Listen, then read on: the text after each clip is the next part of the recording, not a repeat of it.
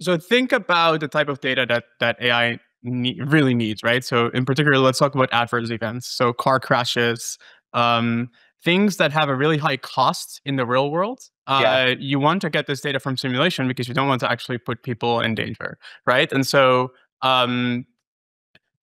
in addition, when you're playing video games, you're essentially transferring your own perception, right, into whatever device you're using to control your game character, and that game character can sort of be referred to as an embodiment, right? And Right. so, um, as a result, it is this very very good representation of spatial temporal reasoning, Mm. and over usually long horizons, which is games also have this very nice character of having a very clear reward signal, so you can understand whether you're progressing correctly or not correctly as you're doing things, which is very very important for training to get that type of feedback, right? Right. And so it is a similarly to how programming, for instance, really accelerated LLMs, right? Games are the equivalent of verifiable domain for spatial temporal reasoning, and so as a Mm. result, it's incredibly important.